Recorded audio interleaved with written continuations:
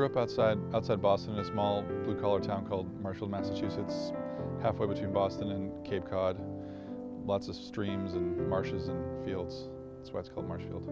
In college, halfway through, I had a great class with a director named Roger Babb, and that one class just totally turned me on to directing and theater.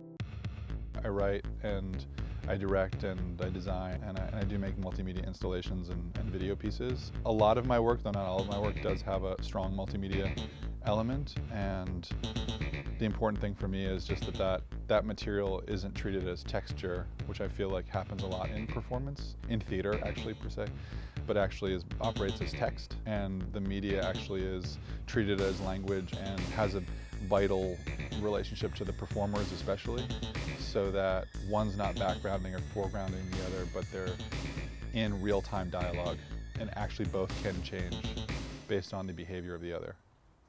I heard about the Sherwood Award through the grapevine.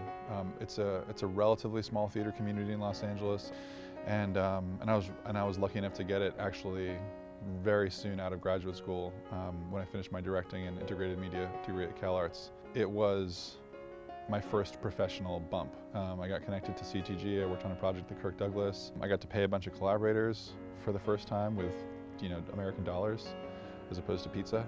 So that was all those were large benchmarks professionally.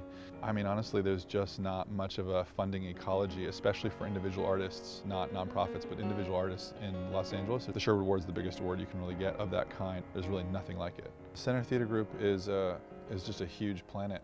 It's in Los Angeles, and so they have a big gravitational pull. I know several friends, and I know other people who've gotten the Sherwood Award who I work with consistently, who've gone from being on their radar to getting the Sherwood Award to designing their shows on their smallest stage and now at the Mark Taper Forum, their second stage.